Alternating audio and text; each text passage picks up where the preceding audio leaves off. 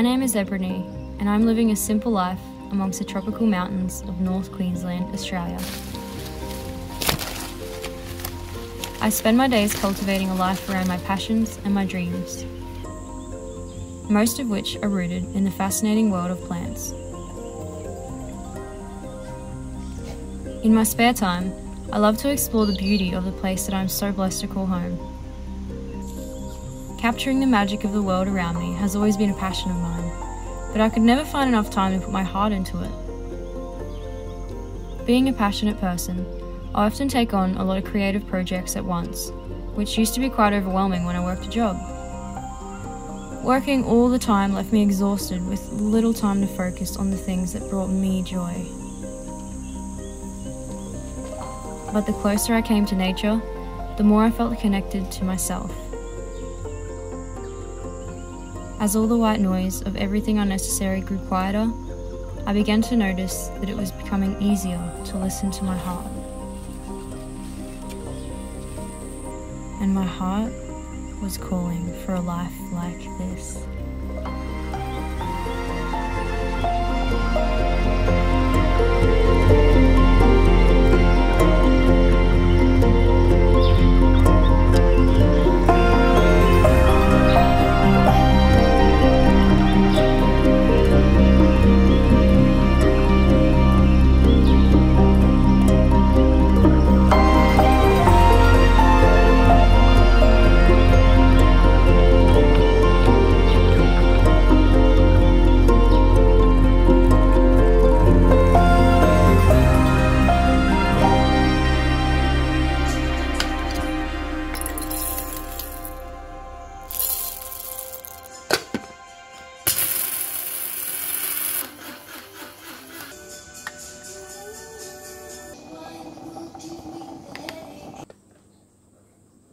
You were so cute.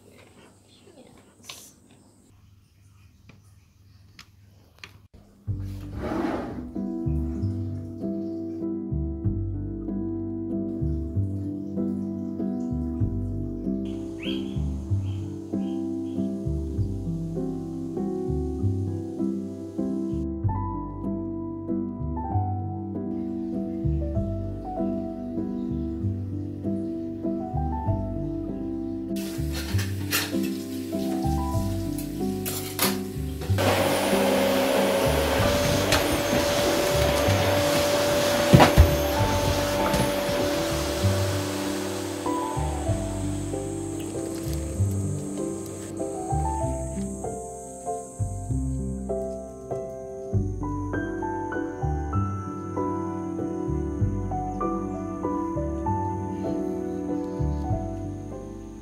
Since I've had more time to give to our luscious home, as well as with the current state of the world, the drive to grow my own food is greater than ever.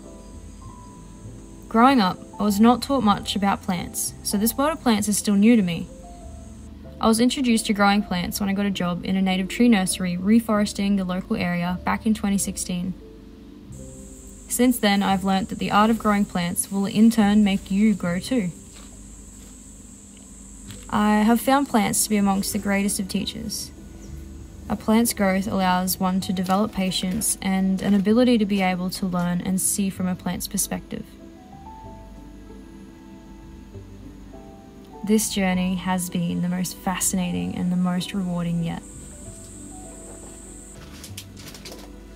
When one puts love and time into growing plants, even the smallest thing like new growth or a flower opening can bring the greatest excitement.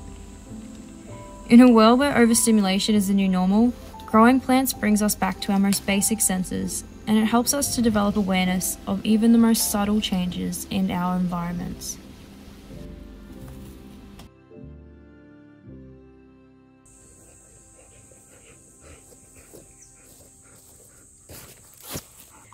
Good boy. Good boy.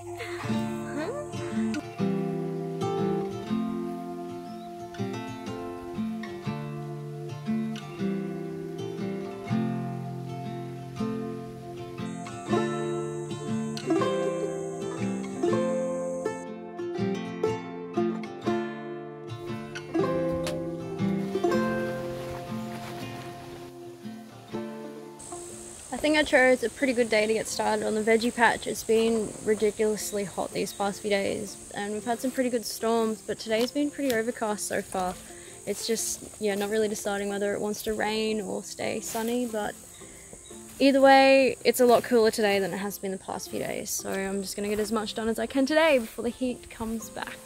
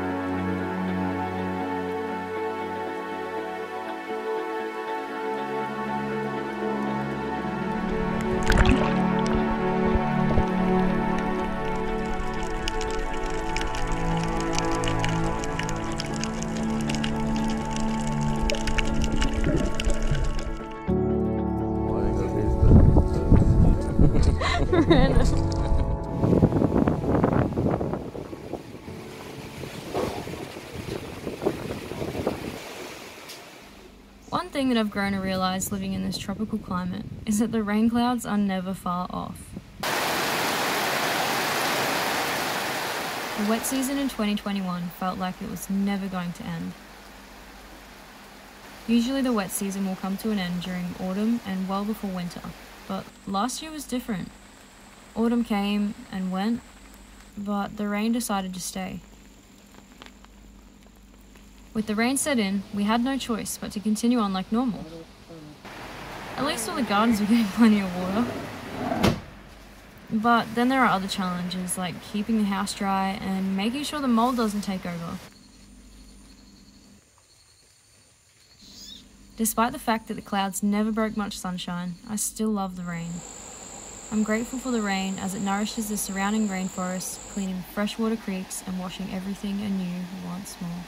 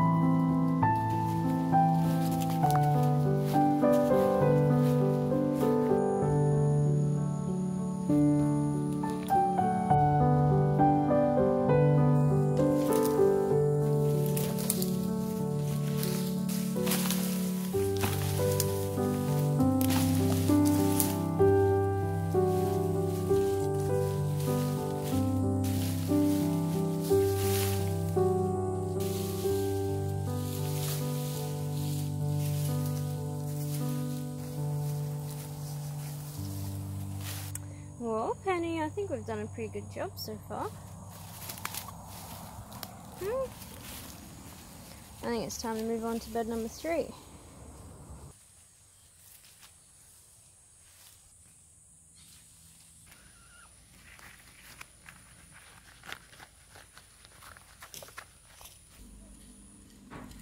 So this video was mostly filmed a year ago in March 2021. I've spent the past year compiling this video together and deciding whether or not to go ahead and post it. I often hold very high expectations of myself to get everything right or to make everything as perfect as possible before finalising it, but I've come to realise that in trying to perfect all the little details, I was wasting precious time making beautiful new memories and driving myself crazy to perfect that which is already so beautifully imperfect.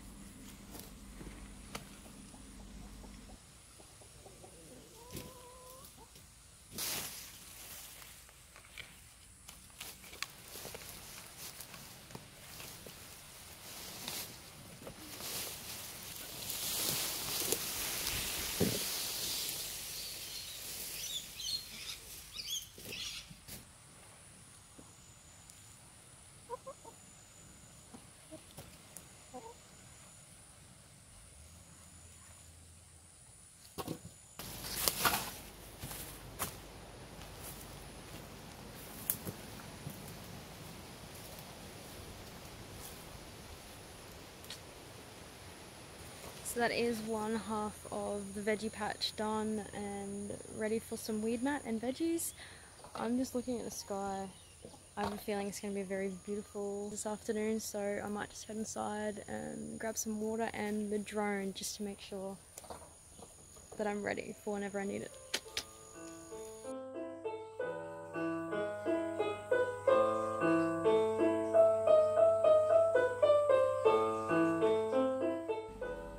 Thank you so much for taking the time to watch my video.